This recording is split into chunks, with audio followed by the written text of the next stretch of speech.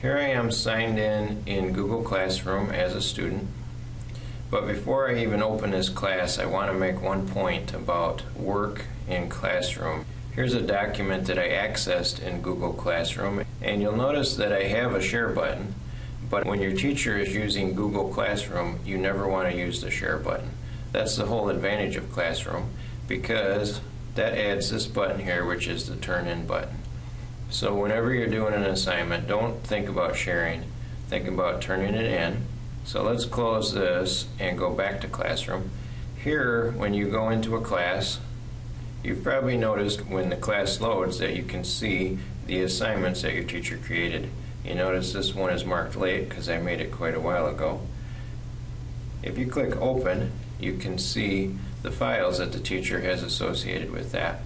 There are two areas here. First, Instructions will show you any files that you can't type on, and those would be just things that you'll read about the assignment. You'll notice that this one does not have instructions like that.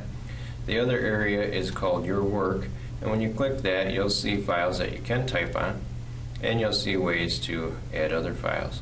If I click on this one that the teacher shared with me, she shared it in a way that made a copy for me and everyone else in the class. And that's what I had open earlier.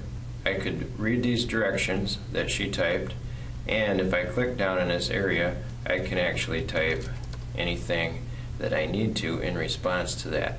Again, there's a share button that I won't use, but there's a turn in button that I can click when I'm done with that assignment. Now, in some cases, you have to make a new document or a new presentation, and if that's the case, use the Create button.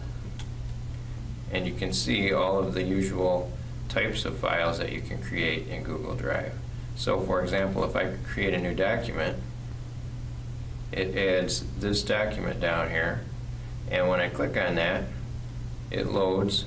It lets me begin the document as usual, and as you can see, it does add that turn in button so that when I'm done I can turn it in. Now you might say, what if I already typed up my document because I didn't know that? I typed it in Word, or maybe I made it as a Google document, but I didn't use the Create button. Well, no problem, because that's what the Add button is for. Here you could attach something that you already created in Google Drive. You can attach something that you created on your computer, like in Word or PowerPoint. And when you upload those files, they will show up right here in this area. And then you can turn in all of the things associated with this when they're done just by clicking the Turn In button.